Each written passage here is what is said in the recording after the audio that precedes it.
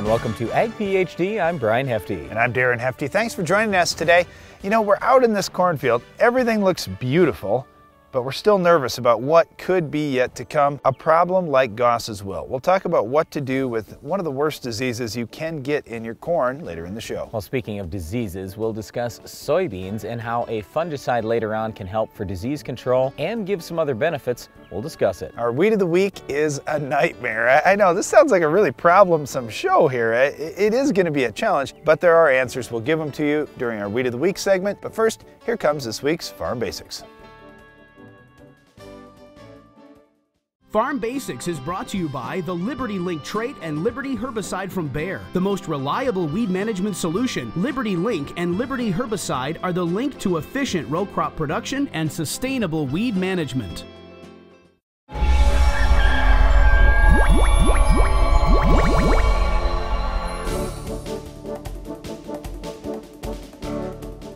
During our Farm Basics time today, we're going to talk about rain-fast times in crops. It's something that farmers have to look at because if they don't, they're going to have problems with the spray that they put on each crop. Well, when farmers are out spraying any number of things, it could be to kill weeds or to control diseases or even insects, they're very concerned about how long it's going to be until it rains.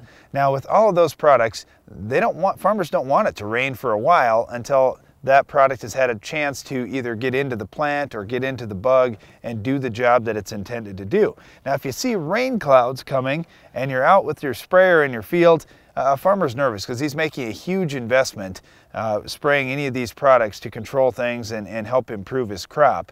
And if those rain clouds are coming pretty quickly, farmers are going to shut that sprayer down, bring it back to the yard, because most products need at least an hour or two before a rain in order for them to do their job. In fact, what farmers will do is look right on the label of just about any product they're going to spray, and it will tell them what is the rain-fast time. With most products, like Darren says, it's an hour or two. In some cases, like with some of the fungicides, it might be a half a day or it might be 6 hours. So it's a lot of time, and the farmer then has to really look at the forecast. But you know what? As farmers, we don't live in a perfect world. We might never have 0% chance of rain on any day we're going to spray during the ideal window. Yeah, the other thing that farmers look at is the time of day that they're treating. Farmers aren't going to be able to spray when there's lots of dew on the leaves. When you think about it, those leaves can only hold so much water at any one time. And when we're running through with the sprayer and putting more water droplets on the leaves, sometimes when that leaf is already fully saturated with water, you add another droplet and everything runs off and lands on the ground. So for farmers, they have to be really cautious in the later evening and early morning timings about spraying. Basically, they'll try to avoid it if they're concerned there's going to be some dew there. But the other thing to keep in mind, let's just talk about that evening time spraying. That's going to change the rain-fast times for many of the products. Yeah, it is, and the reason why is because, in effect, there's this water that develops on the leaf, and because of all this water, the plant, number one, isn't bringing as much water, as much moisture in as it might during the heat of the day. And the other side of it is, instead of spraying 10 gallons of water per acre with your sprayer, along with whatever you are spraying on that product, now you might have 1,000 gallons of water per acre out there. So it just takes a lot of time for all that water to get into the plant. In effect, a lot of times, instead of a 1 to 2 hour rain fast, you might extend that. The farmer may see 4 hours, 6 hours, even 8 or 10 hours for a rain fast time. So that's why a late evening timing for spraying doesn't work out nearly as well in most cases as a morning timing. So the other thing to think about is really humidity, Brian, because if it's really humid, it's going to take longer for things to dry on the leaf, or if it's cloudy or sunny. I don't worry that much about that side of things. What I do worry about, though, is evaporation. Let's say I've got tremendously dry weather and it's in the heat of the day. You know what happens. I mean, it's the same thing like they tell you don't water your lawn in the middle of the day. If you go out and spray, then it's possible that some of that spray could go up in the air and you may be losing it that way. The other thing I was going to mention real quick is just that in terms of this rain fast thing, you can look on the label. Any person can look on the label whether you're spraying out in your field or in your garden or on your lawn. But just a general rule of thumb is as soon as the product has dried onto the leaf, you're usually fairly safe for rain to come. Well, one of those weeds that we're always concerned about making sure everything is perfect so our herbicide works, is our weed of the week. We'll show you how to stop this tough weed later in the show. What's next in weed control technology? Roundup Ready 2 Extend soybeans will provide tolerance to dicamba and glyphosate and will be built on the Genuity Roundup Ready to Yield trait. See them in action at extendfollowafield.com. Get the most from the genetic potential in your crops, reduce plant stress, and increase yield. BioForge upregulates key genes to keep roots growing and reduce ethylene for improved plant stress tolerance. BioForge mixes well with other products for easy application with every pass through the field. BioForge, progressive growers' choice to improve root growth, reduce crop stress, and increase yield. Make every growing day count with BioForge from Stoller, USA. You can put more bushels in your bin without expanding the farm with YieldTrack. The new 24-row planter from Titan Machinery features the Case IH Early Riser planting system. YieldTrack will take you to the field first with extra flotation come spring. The tracks eliminate pinched rows and reduce compaction. All 22 and 30-inch YieldTracks come loaded with Case IH technology, including cable drive and AccuRow. Grab more bushels from every acre with YieldTrack from Titan Machinery. Being a farmer means securing your land and livelihood for the future. Harvest Solutions from Capello USA have the grit to get you there. Our product lines for corn, sunflowers, and forage are designed for efficiency and longevity, preventing harvest loss while minimizing maintenance and downtime. To do everything you can to advance your farmland to the next generation, call us at 855-CAPELLO or visit us at capellousa.com. Capello USA, Italian craftsmanship, American grit. Can I grow my crop without the expense of fertilizer additives? You can. Conditions forcing you to make some tough choices? Choose agricultural liquid fertilizers and you won't need stabilizers or nutrient managers, eliminating expense and hassle. Millions of acres and years of replicated research have proven that with ProGerminator, SureK, High Energy and MicroLink, you can grow a great crop without costly additives. To learn more and find a dealer near you, visit agroliquid.com.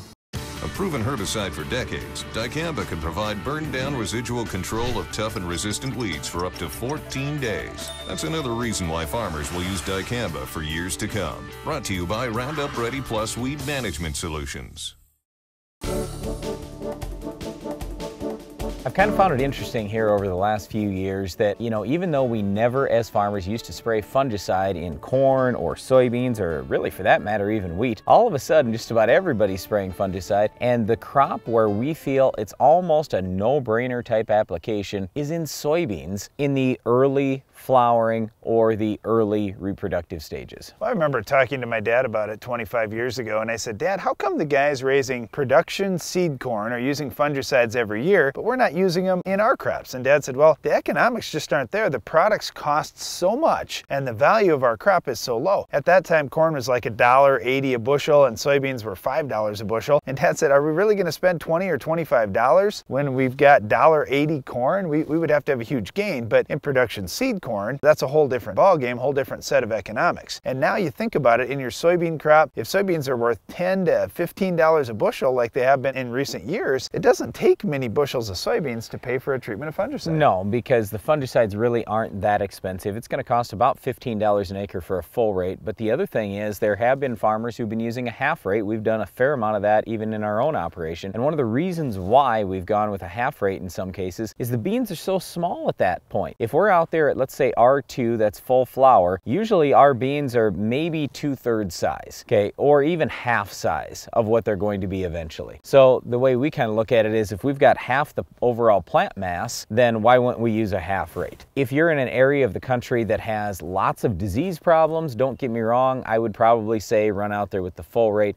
But in many cases on our farm, we are just running half rate. We've had great success with that. In fact, we've had as high as a 17 bushel side-by-side gain. And had you told me, oh, there's no way you can gain 17 bushels, I would have said, yeah, you're absolutely right. You can't do that. but we did on our farm. I saw it firsthand. So it's one of those things where, hey, there are a lot of diseases showing up. We are gaining 3 to 5 bushels very often, and occasionally we do hit the home run and gain 10, 15, even 17 bushels. Well, I never would have thought we'd have those kind of gains either, Brian, because we don't really have that much disease pressure in our soybeans. Most of the time, and that's the thing. Every once in a while, you do get downy mildew, powdery mildew. I mean, there are a number of different diseases. Or white mold. That's the one that we've had over the years. But here's the thing with white mold. Then you have to be a little bit more choosy with your fungicide, because we've used Headline quite often. We've used Preaxor. We've got Fortix now. I mean, these products are great for almost every disease except for white mold. With white mold, that's where we like Domark just a little bit better. And what we would suggest there, if you've got a white mold problem, is going out with Cobra right before flowering, going with Domark at early flowering, and then going with Domark again at early pod. Well, you need at least a couple of treatments there, because where white mold gets into plants is in mainly where those blooms are drying up. That's an entry point for white mold, and that's going to happen for quite a while because soybeans are going to continue flowering and continue flowering, trying to get more pod set. And so yeah, you have to continue to protect your soybeans as you go. But most of the time, if we're looking for plant health benefits and maybe just some disease control, for a lot of growers, they're able to treat just one time, and we're going to do that at full bloom to first pod, or R2 to R3 in terms of the stages. Now, when we're doing that one application, it could be done at the same time as a herbicide. It could be done with an insecticide. That tends to be the most common way we see fungicides going on, is with an insecticide. And you just have to think about how these fungicides move in the plant, what kind of tips you're going to need, spray pressure, those kind of things, because it's different than if you're spraying Roundup. If you're spraying Roundup, you're looking a lot of times at big droplets, low gallons of water. With fungicides, we want to go the opposite way. We'd like small droplets and more gallons of water. Yeah, and it's not like you need a zillion gallons of water. It's not that big a deal, but the point is we want you to get good spray coverage, because fungicides are not very mobile in the plant. They're not very mobile even within a leaf. So you have to have very good spray coverage in order to get the most bang for the buck. Well, when the plants are pretty small yet, that's not that difficult to do. For us, we're in 30-inch rows with about half of our beans, and we can easily get good coverage there. In our drilled beans, it is a little bit tougher. I would like to see in the range of 10 to 15 gallons of water. And you know, some of the companies are going to tell you, oh, you have to run 20 gallons of water. You don't have to do that. We've had great gains running 10 gallons of water. It's not that big a deal. But just understand, unless you get great coverage, you're not going to protect every leaf and every part of the leaf. And then in effect, you invested X number of dollars and you did not get that full value out of it. Well, when we talk about fungicide use in soybeans, it's growing in popularity across our country because it's been paying some really nice returns for the farmers who are doing it. When you look at the farmers that are raising 80 bushel, 90 bushel, 100 bushel plus soybeans per acre. Yeah, but even 40 or 50 bushel beans, Darren, we're getting disease problems, we're getting good gains with some of these treatments. I was just getting into the really high yielding producers around our country. This has been something they've been doing for a long period of time, and many of those guys are doing multiple applications of fungicide because it's adding more to their yield at the end of the year. Well, another thing that's adding more yield is controlling our weed of the week quickly and effectively. We'll tell you how to stop this tough weed coming up later in the show.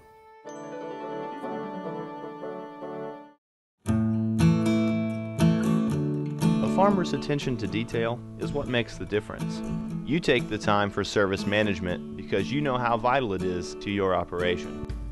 You service your field like everything else because soil sampling makes all the difference and gets the results you want. Download the app Soil Test Pro and start grid sampling today. Keep your farm growing strong. The more you test, the more you know. Looking to maximize yield? QuickRoots is a microbial seed inoculant that allows the plant root to explore a greater volume of soil, the key to higher yields. QuickRoots continues to generate yield response on corn, soybeans, wheat, and more. QuickRoots is applied to the seeds so the live microorganisms go right to work, enhancing seedling vigor, increasing the uptake of certain nutrients, including NPK, and expanding root volume. Maximize yield on your farm this season. Call TJ Technologies or your local dealer and get your QuickRoots today. If you could see how nitrogen loss causes yield loss, you'd fix it. So fix it right, with the stabilizer proven to reduce all 3 ways nitrogen escapes. Nutrisphere N Nitrogen Fertilizer Manager. It keeps nitrogen in a more readily available form longer. With today's market and environment, it's a high priority to keep your nitrogen on track. To higher yield with Nutrisphere N. Experience matters in farming. And when it comes to efficient power, no one has more experience than Case IH. Our industry-leading SCR engine technology has powered over 35,000 pieces of equipment and has over 17 million operating hours in North America alone. It was the right solution from the start, and it's proving itself right again as our new generation of Tier 4B equipment takes to the field.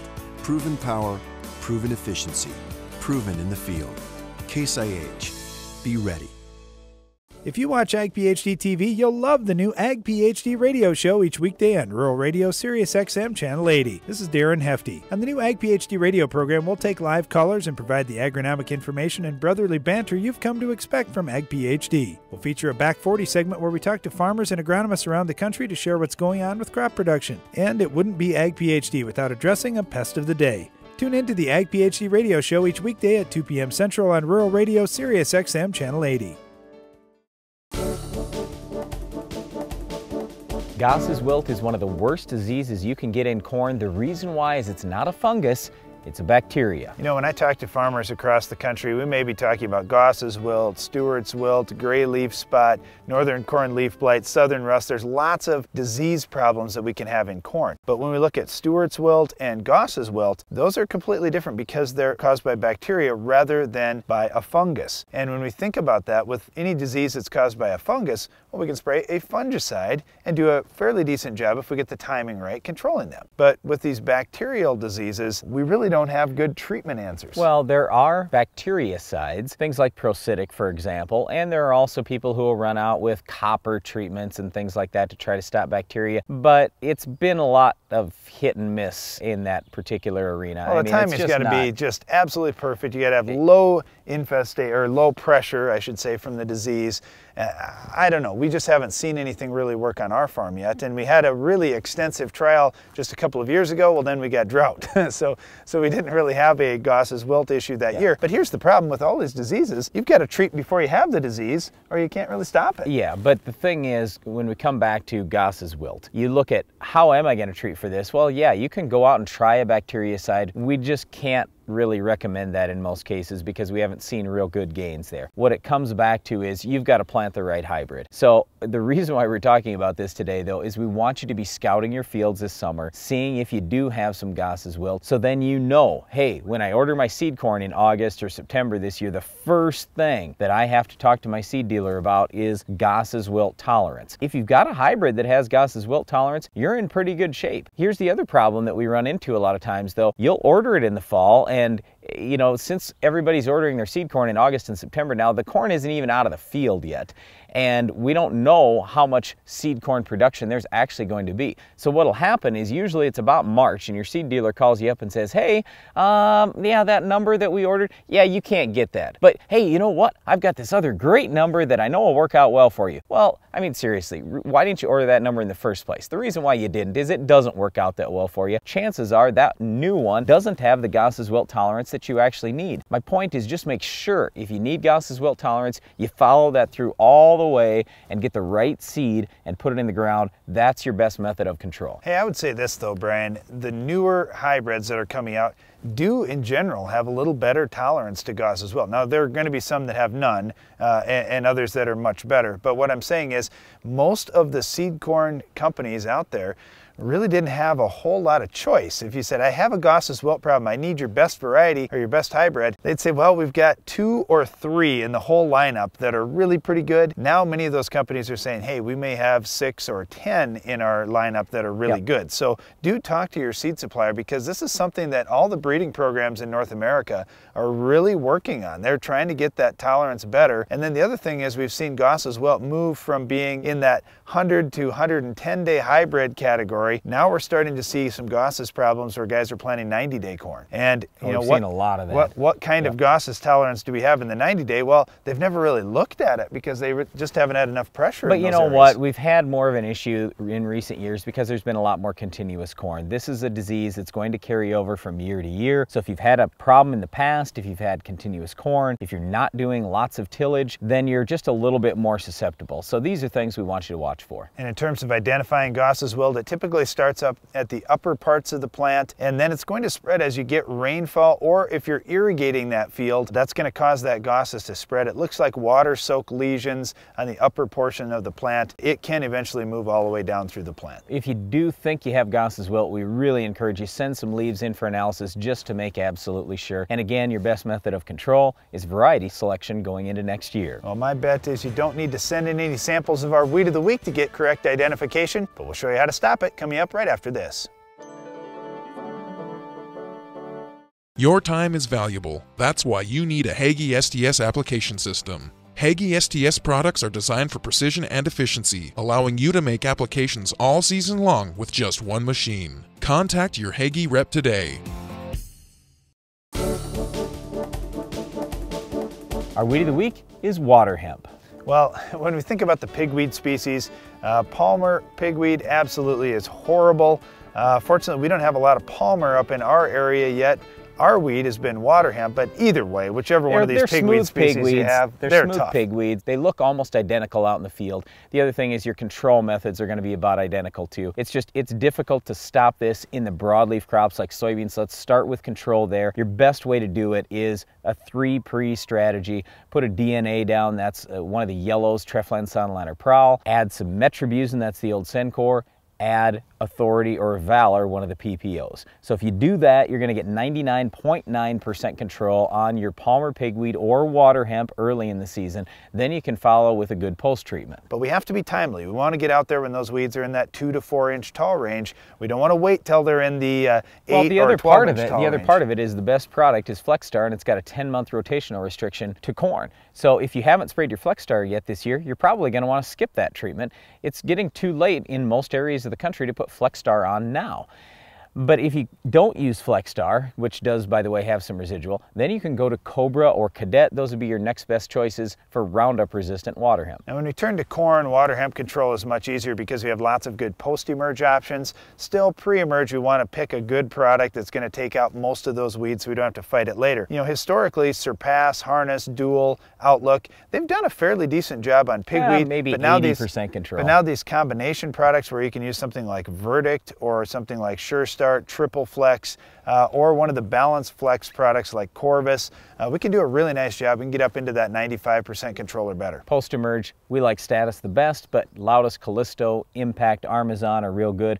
Buctril is weak on Waterhemp, so that's probably not the way to go. And by the way, if you throw just a little bit of atrazine in, then that will help just about all these products. Okay, and wheat, we don't have a lot of issue with Waterhemp, but we do see some early in the season. We can start off with a pre-emerge treatment of Sharpen. You can run with a pretty high rate in wheat. We can do a nice job there. Then post-emerge, we can come back and you know, we don't have the greatest choices post-emerge. Yeah, but Husky's real good because it's got that other component besides the Buctril that's going to be similar to Callisto. You do have to bump that rate up a little bit because the Buctril alone, pigweed is not the strength of Buctril, and that's one of the components that's in Husky. You know, with Wide Match, it's going to be okay. Wide Match is not very good. I wouldn't use Wide Match at all. I think it's going to be okay. The stinger in there is not bad, but you're going to have to add something to it, and the challenge is most of the products you would add in wheat are ALS family products, and Waterhemp is resistant to ALS weeds or ALS herbicides in addition to being resistant to Roundup in much of the country. The biggest problem with Waterhemp is it can put on 1 million seeds per plant, and it can grow 2, 3, even 4 inches per day. So it's a very aggressive weed. You've got to get it under control. Use a good pre-program to start. Well, that's all the time we have for our Weed of the Week, but Iron Talk is coming up next. Iron Talk is brought to you by Case IH. What are farmers doing to feed the planet? They're using Quadtrek technology, soil management, and planting systems from Case IH to foster a better growing environment that maximizes yield potential. Visit caseih.com to be ready.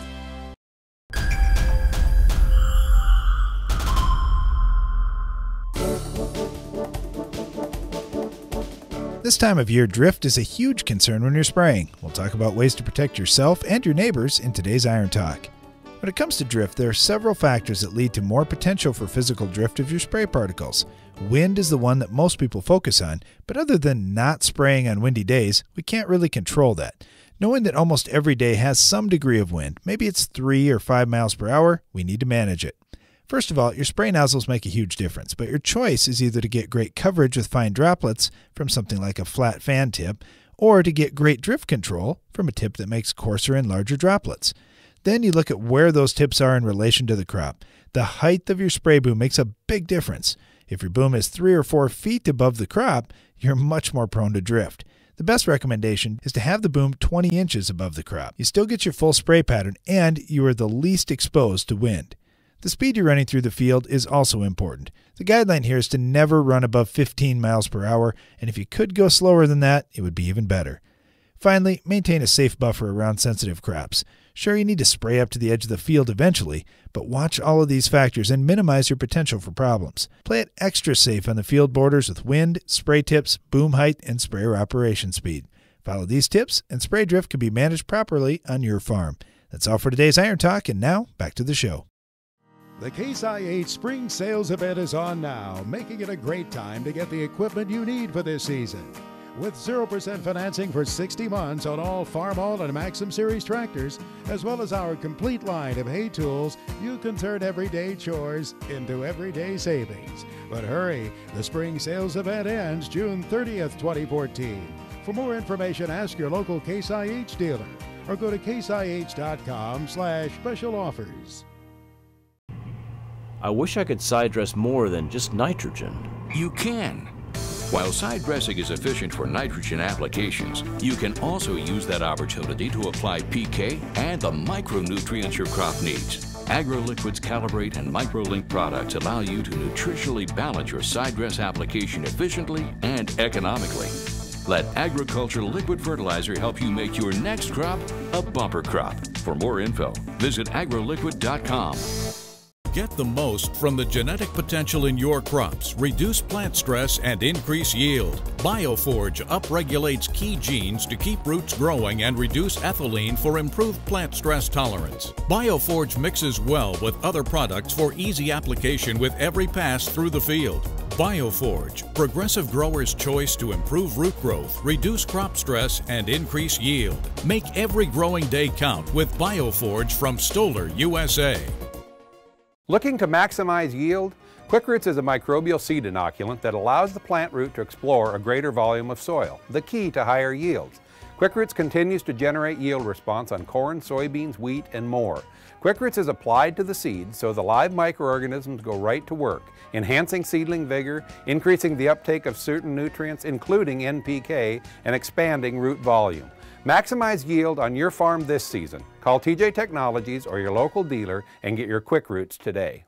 Dirty work pays. That is if your dirty work includes a Soil Max Gold Digger tile plow. Soil Max tile plows feature zero deflection technology. With the only tile plow factory paired with Ag Leader's IntelliSlope control system, you eliminate the need for grade calculations and lasers. So make your next investment in a Soil Max Gold Digger. Better yield, longer planting and harvest windows, better water management is all yours with Soil Max. Visit soilmax.com. Closed captioning for Ag PhD is sponsored by Norwood Sales. The all-new S-Cube commercial tender is the only tender on the market with poly tanks, giving you the capability to haul seed, fertilizer, water, or liquid fertilizer. Each cube can hold 300 units of seed, 2,000 gallons of liquid, or 300 cubic feet of fertilizer. Options include full functioning wireless remote, stainless steel conveyors, and self-contained hydraulics. Get yours today at Norwood Sales. That's all the time we have for today's show, but for more agronomic information, we invite you to tune in to Ag PhD Radio. That's on Sirius XM Channel 80 each weekday at 2 p.m. Central, 3 p.m. Eastern. And don't miss the next episode of Ag PhD TV, where we'll have another Weed of the Week, Farm Basics Iron Talk, and a whole lot more. I'm Darren Hefty. And I'm Brian Hefty. Thanks for watching Ag PhD. Why are many farmers reducing tillage? Reduced tillage has shown to increase soil's organic matter levels, reduce erosion potential, improve soil structure, and increase microbial activity and soil life. For more information, visit the Responsible Nutrient Management Foundation at rnmf.org.